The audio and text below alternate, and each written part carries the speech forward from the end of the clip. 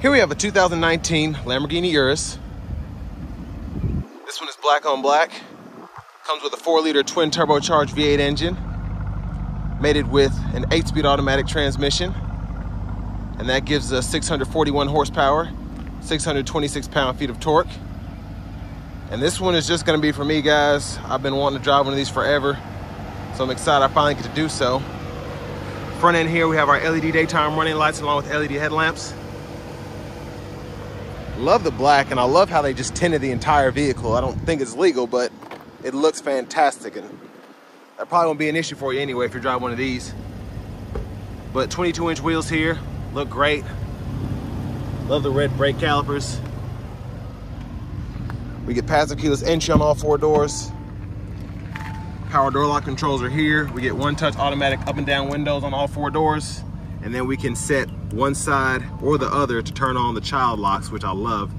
And then power mirror controls are here. We can adjust that, and then we can heat them as well as power fold them. And then we do get blind spot monitors in the mirrors. Then we also have a power lift gate there, bottle holder here, memory seat, hit set, and then hold the one you want to set. We get a Bang & Olufsen sound system. And then we have our power driver seat. It's a crazy looking seat there. Headlamp controls are here. We can turn on the all-weather lights, rear fog lights. We do get a power tilt and telescope steering wheel. And then we'll get into the rest of that stuff here in a moment. But I have that seat up front adjust for someone of my size, being 6'3" with longer legs. So let's go ahead and check out the rear seat room. So pretty nice back here. It's extremely dark, but I love that we have a power seat that we can adjust seat back and the seat bottom. That's pretty impressive. And then these have the rear entertainment systems here. And then here we have the rear AC vents, and then we also have 3-stage heated seats for the outboard seats. Then we can adjust temperature for either side as well as fan speed, and then even direction. So I love having this quad zone system. And I mean, for this price point, just one more thing I'm pleased about, I would hope. Storage in here. Just love these. Everything is so premium. You can take this out, and then you can run stuff through the back if you want to. It's hard to do with one hand, sorry. It is kind of a hassle, but it's all right. But it is, like I said, extremely dark in here due to the tint. But we can hang a shirt there if we want to, probably shouldn't. But I mean, pretty usable rear seat, honestly. And with the power lift gate, tons of storage there. And then we can lower and raise the suspension from back here if we need to put grocery bags in or whatever. This one still even has a car cover in there. And then tire inflator kit, other stuff down in there. But just a beautiful vehicle. And actually very feature driven, it seems. And a huge shout out to Auto Collection of Murfreesboro for allowing me to review this bad boy today. If you want to buy it, I'll leave a link in the description below. I think they have this one at only $213,000, and I'm gonna find out if it's worth every penny, which I'm sure it is. There's a gas cap there. But a closer look at the seats here, pretty adjustable. We even have power lumbar support for the back seats. That's just crazy to me. And then we do have the seat back pockets on both sides. Looks like we have rear airbags as well on the side, which is nice. And then over here, we have the power adjustability for the back, or for the front passenger seat. And then I believe that is massage function there as I see it moving. Lockable glove compartment here. Owner's manual is actually a pretty good size, and it looks like we have a CD player in here. Then run through storage there, 12 volt. Gosh, I wish I could afford one of these. This thing is beautiful. And I got on it just a tad earlier. We'll see how fast it really is though. But now we're gonna go ahead and pop the hood. And under all that, we have a 4-liter twin turbocharged V8 engine. I mean, 641 horsepower is insane. But let's go ahead and hop in the driver's seat.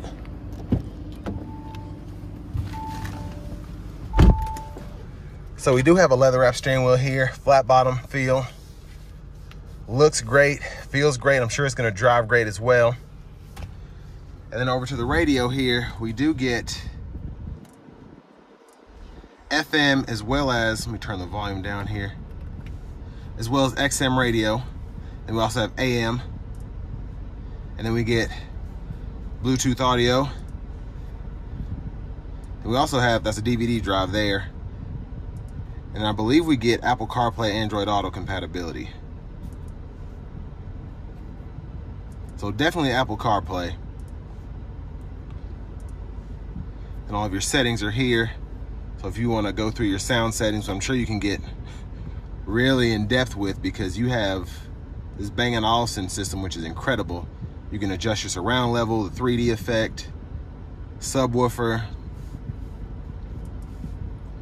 and then we can adjust the brightness for the gauges and all of that. And then if you want to change your temperature or your measurements, I love how everything's in here, miles per hour, miles, and then Fahrenheit. You can change all of those if you want to go to the metric system.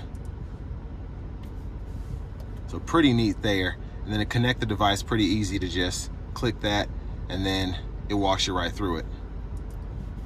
So it'll search for your phone, so on and so forth. Navigation system here, find a destination, hit search, and then you can use voice recognition to go through it, or you can go ahead and use a keyboard down here. So if I want to find the nearest Walmart, type that in there, and then it'll pull up close destinations. So I like that you can, these screens are just super, super intuitive, and you wouldn't expect that on a Lamborghini, but here we are. And I mean, there's so much you can do with this car, it's ridiculous. You can set your driver assistance to maximum, individual, basic. I like everything on personally, but I think this was actually in pretty good shape as it was. And then here you can adjust your suspension, all of that, air conditioning, lights, and then all of your settings for the vehicle in here, including the tire pressure monitor and all that.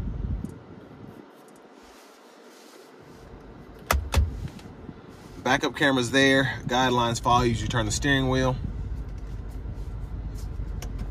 And then we do have a front camera, same deal there. Hazards are right here. We do have quick shortcuts for the defrost as well as a traction control. And then down here is where your AC controls are. I love how they did this. I can choose where the airflow is coming from. And not only can I do it for the front, if I sync or unsync, whatever, I can have it just blowing at the face on the right side, and then pretty much same thing for the back, just super, super configurable. And then garage door transmitters there. Can turn the screen off if I want to, hill descent. 3-stage heated cooled seats for the front. Just, there's so much going on here. And I love that we have a volume knob here. I could turn that up and then click it to mute and unmute there, and then actually scroll through the radio stations with the knob there. That knob is super smart. If that breaks, I'd be kind of mad, but you can still use the screen too. But I love this. Now for the shifter, with it being a Lamborghini, you do have to put it in drive, hit that paddle shifter there, and then press P for park, M for your manual mode there once you're in drive. And then you can just pull down here for reverse. Push button starts underneath there. And then you have several drive modes. So these are all of the ones that are pre-configured for you. So Strada, Sport, Corsa. And then you have your Ego mode, and that's one you can actually set up using these buttons here. And it'll take you into that Ego mode whenever you hit one of those. So adjust your suspension, adjust your steering, and then also adjust your throttle output there. Then here you can just toggle the camera, touch of a button there, electronic parking brake, pull up to engage, hit the brake, press down to disengage, automatic brake hold here, and then you can pull up the driver assistance system there. And then here we have a wireless charging pad. Wow, that's on there. And then we have the roof here. So a power sunshade, and then a separate button for the power roof. So love that goes all the way back. Then you can one touch close it as well. There's a view of the back. Now back to the steering wheel. Blinkers are here. And then auto lights are there. And then paddle shifters behind the steering wheel. We can use this scroll bar here to go through the gauge cluster when we're in the right menu there. And we can use this to go through the left side of the gauge cluster there. Cruise controls down here, on and off. You can toggle the distance for the adaptive cruise there. And then you can set all that. And then you can toggle the map colors here. It's just half the stuff. I don't even know if this is right, but voice recognition, Bluetooth control, volume, trackless radio station presets. Then your windshield wipers, one time, auto, low, high, and you can adjust how sensitive your auto wipers are here. And then front wiper fluid there. Again, the push button starts there. Here's the key fob. I'm just like a kid in a candy store. I'm so frantic. Next, we're gonna go ahead and take this Lamborghini Urus out on the road for a quick test drive. Woo, God dog. So starting the test drive in this Urus, I mean, this thing is so powerful. But I forgot to mention heated steering wheel function. That's what these three dots down here for. That's what they're for on the AC screen. And then you can pull up that heated steering wheel and toggle that there, as well as go to your rear AC and basically make the screen bigger for the other AC functions that aren't down here. But my goodness, this thing is extremely powerful. And like I said, I just have it in sport mode. I'm glad that it has some miles on it so I can really put my foot into it. But just an incredible machine. And I knew that going into it, but actually being behind the wheel here, what makes these so awesome, and I think why they sell so well, is because you get the, I guess, the speed, the performance, the acceleration of a Lamborghini, but it's also riding on a similar platform as the Audi Q8, so it's also meant to be comfortable as well. And you're getting the best of both worlds there. Now, I've been behind the wheel of a couple, I guess you could say, supercars, a few Ferraris, a few high-end Porsches, a few McLarens. And what this has that's different is it's extremely comfortable. And it's great to still have the performance aspect while still having the comfort aspect in a Lamborghini, because you would expect this thing to shift extremely harshly, not be easy to drive or comfortable to drive in the city. But this is something that you could drive every day, or if you want to use it for the weekends and just thrash around a track or whatever, you can do that as well. Now, with this being a Lamborghini as well, I still have not figured out, and I should know this because I've reviewed a Huracan recently, but I cannot remember for the life of me how to get this thing in neutral because the shifter is just so strange. But other than that, it's pretty, once you get in the vehicle, it's pretty easy to get a hold of what's going on here. But again, what makes this such a fantastic vehicle, in my opinion, is obviously the looks, the interior, but just how smooth this thing drives. Even with it being a Lamborghini SUV, it still drives smooth in sport mode. Now you can put it in a Neve, you can put it in a Strada, but I really don't even care about that. I'm just excited to put it in a Corsa and then put my foot into it. And probably everyday driving for me, that's what I would do anyway. Except maybe if I have to go on a long journey or something, I'm just cruising, adaptive cruise is on, so on and so forth. But with this much power at my fingertips, all I want to do is just put my foot into it, you know? And that's exactly what I'm going to do here.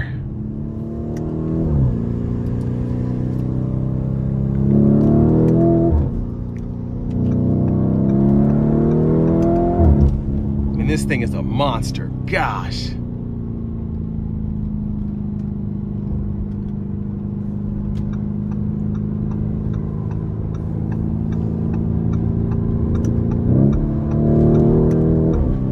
And again, it's just so clean with the power. Even in the Corsa mode and those turbos, when they kick in, my gosh, just an incredible driving car. Oh man, that's nice. I'm gonna put it into the adaptive cruise mode now by putting it into a different drive mode. So we can set that there and then adjust the gap distance. So again, it's so great to have on a vehicle like this, that adaptive cruise, and then just listen to how quiet it is now. Can't hear the engine really. Got a little bit of road noise, but other than that, I mean, just a fantastic riding vehicle. Very impressed.